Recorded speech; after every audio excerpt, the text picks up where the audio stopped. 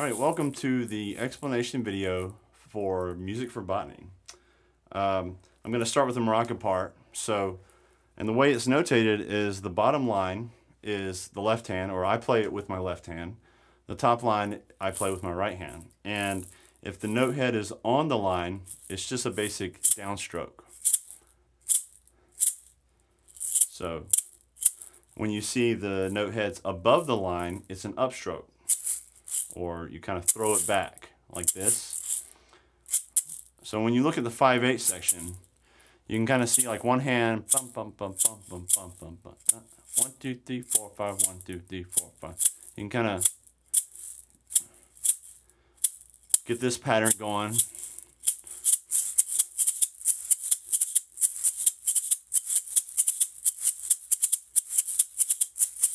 One, two, three, four, five. 1 2 4 5 1 2 3 4 5 1 2 4 1 4 1 4.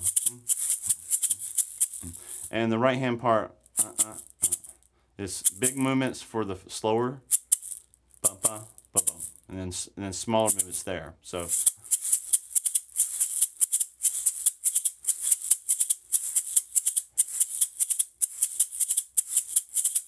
okay.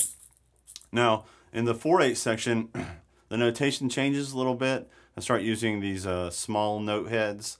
The idea is still the same thing. There, I want you to focus more on, think about more of the accents that are written in. So the 4/8 section goes like this.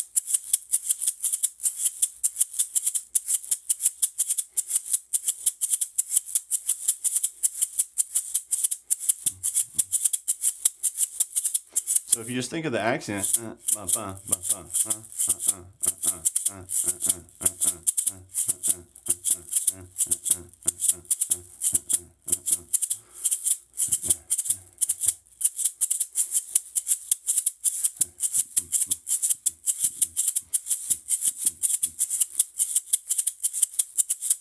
the accent should help you if you remember that. Finally, in the 3/8 section, it's a basic joropo. So there's probably thousands of videos of people playing this online. So I'll talk a little bit about it though. Notation is very similar to the 4/8 section as well. Again, I'm only thinking of the accents. And I'm doing, to fill in the gaps, I'm just doing big circles.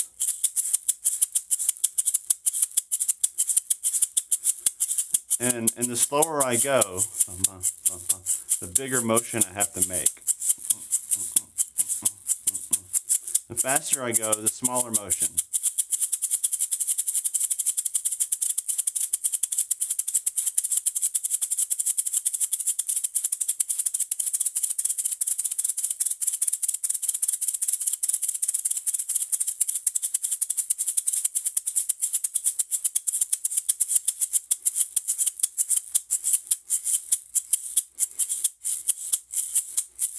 Okay, so again, 5/8, think about the accents. 1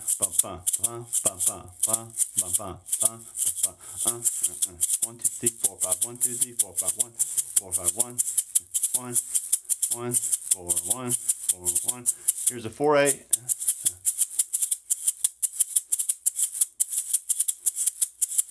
And then the 3/8.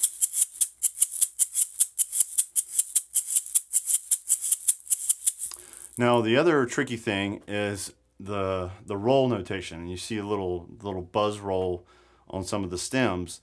For the maracas, that's just the sweep motion. So it's kind of that sound. Now this can be tricky if you've never played this before. But the way to think about it is I'm thinking about kind of leading with maybe my forearm, and my wrist is kind of, it's a whip-like motion. So you can see my wrist is very loose. And I'll play a little closer to the video so you can see. And this is very difficult to do slow. So if you can get a quality sound slow, then when you speed it up, it should be much better.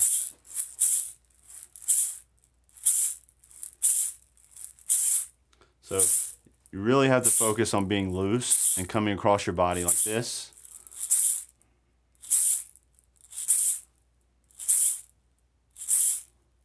And then when you speed it up, it's much easier to do.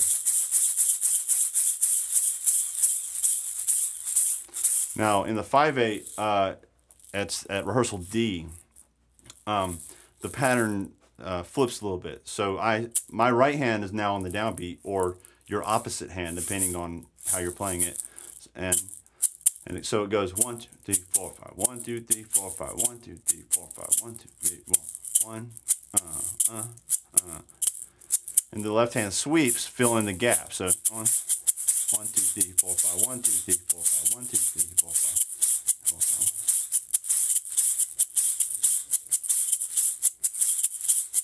1, 2, 3, 4, 5. 1, 2, 3.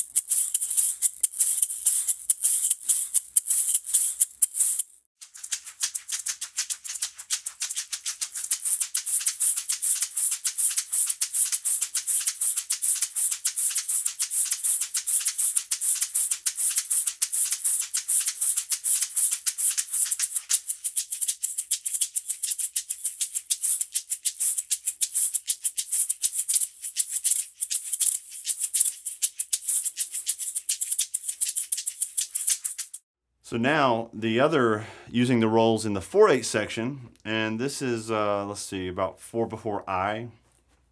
We're now combining some of the sweeps. So you still have the left hand or that same hand, whichever, left or right, depending on how you started it. But now we're incorporating the other hand, and they happen very quick. So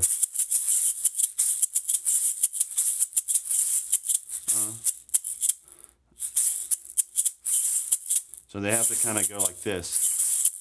And the idea or the goal here is to combine them to where they kind of sound like one long sweep, you know?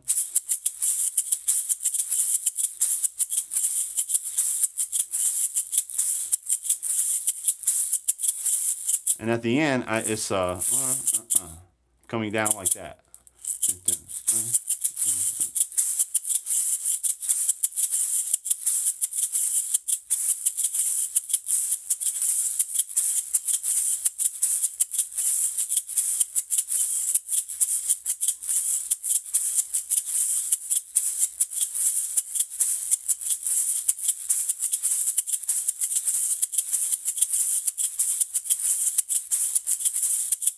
We'll see a little example of that too.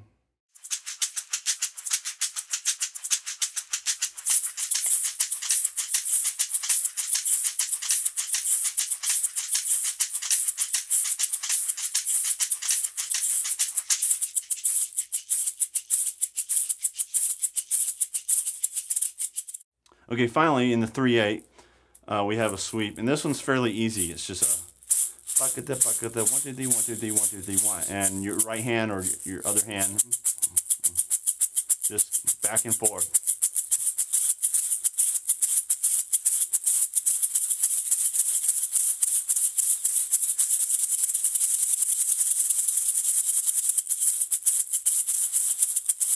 And you get to improvise, and at the very end, you know, there's that hemiola. Make sure to get that hemiola regardless of whether you're going to do the 16th note, that thing, or but there's your chance to shine and hopefully apply a lot of these maraca techniques that we've been doing.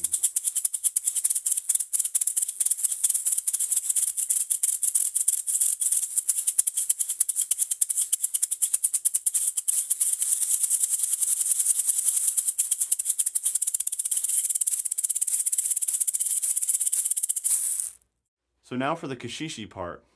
Now I wrote this as a single line for all the parts, and everything below the line, all the note heads below the line, are like downstrokes. So, or really more accurately, they're forward strokes.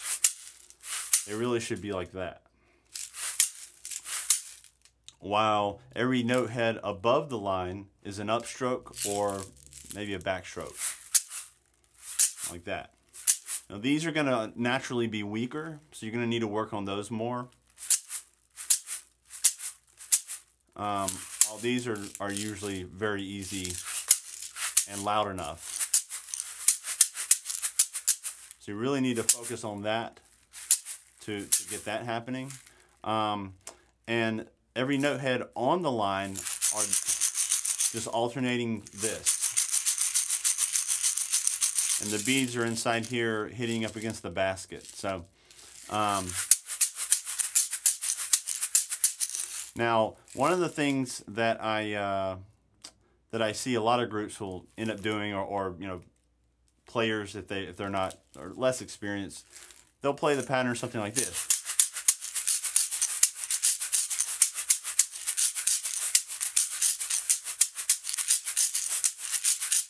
Now you can hear that my upstrokes or my backstrokes are weaker, and part of it you could see in the video that I'm actually not, you know, the gourds aren't facing my face completely, where this way they are. So you really need to rotate those around to get that sound, you know. So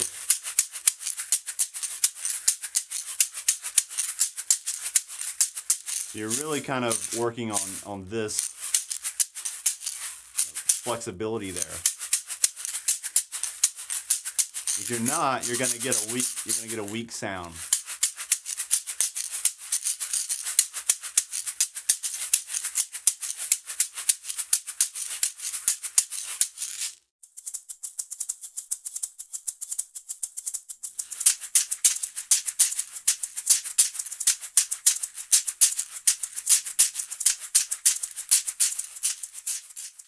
Now another tricky spot is sometimes when you enter, or when a player enters, it's not on the downbeat. And I would advise that everyone, when they're not playing, they keep their instruments like this. So you're ready to go that way or that way. Now let me switch to these guys. Now this is the first, the large caxixí are the first instrument to enter on an upstroke. And what I do is I actually kind of prepare it by throwing it back first, so I can get that nice, solid and strong upstroke. So if 1, 2, 3, 4, 1, 2, 3, 4, 1, 2, 4. So that's kind of how that first part starts. Again, it's 1, 2, 3, 4, 1, 2, 3, 4. So notice I'm 1, 1, 3, 4. 1, 2, 3, 4. So the note just before it, I'm kind of throwing it out up against the baskets. But it's just a prep stroke, really. Even though in the score it says tacit there, it's okay because, you know, this won't be heard, but it's necessary in order to get that first strong upstroke.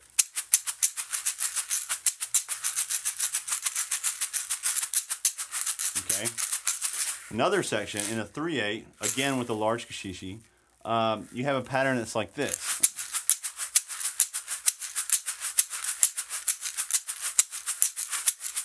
This is kind of one of my favorite ones. It's fun to play, but you don't really have time to think about this part when it's on the line. You know, and that's because this is just happening. Those parts are happening too fast. So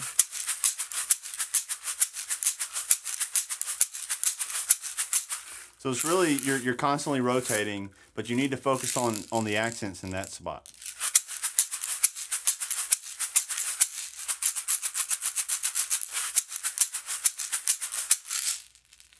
Now finally, there are sections throughout the piece, usually after the resultant pattern is built up, and all the caxixí play what the maraca part was playing.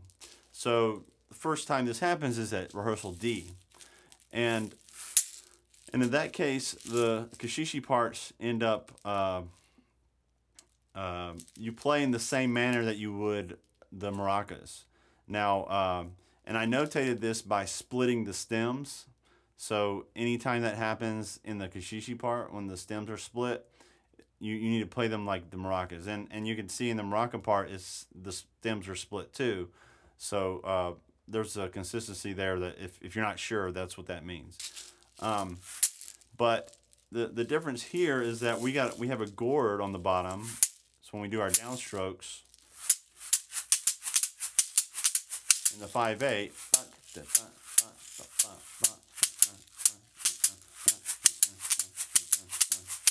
1, 2, 3, 4, 5, 1, 2, 3, 4, 5, 1,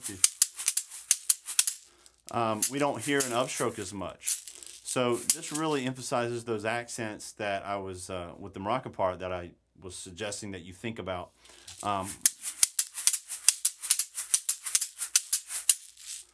And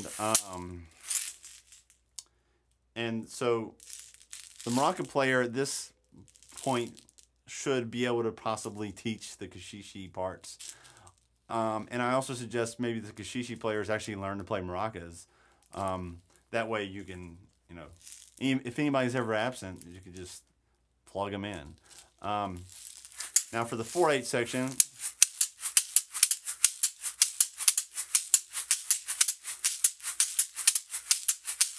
again, thinking of the accents. Of course, these are all in unison though, so be careful that you know, other people aren't playing something else.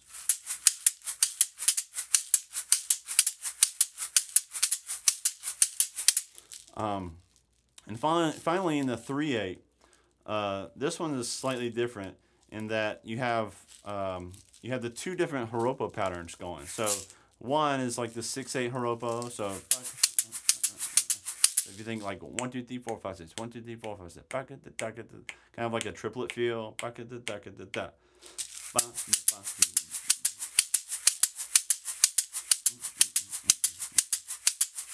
While the other one, I actually think of it in 3/4. So 1, 2, 3, 1, 2, 3, 1, 2, 3, 1, 2, 3, 1, 2, 3, 1, 2, 3, 1, 2, 3, 1, 2, 3. And if you listen to a lot of the music, you'll notice, like especially in the bass, like the bass part or the upright bass part, they're also kind of helping to emphasize that that different feel as well. So that should cover just about everything. So good luck.